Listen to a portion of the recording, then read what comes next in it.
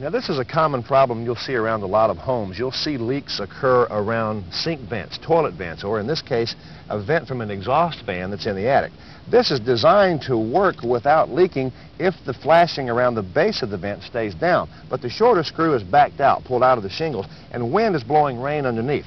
So to repair this, we're going to replace that half-inch screw with a 1-inch screw just to hold down the flashing.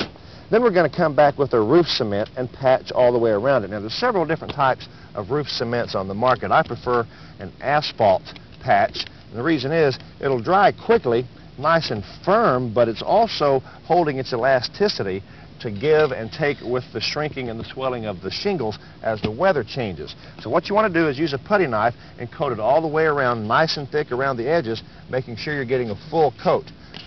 Put plenty on there. Build it up on both sides, on the shingle side as well as the aluminum side. Then all you have to do once you get that built up is feather it down nice and smooth, making sure that the angle is going to remain the same of the roof so that the water will run off of it, and you've got the leak repaired simply by using a patch right from a can.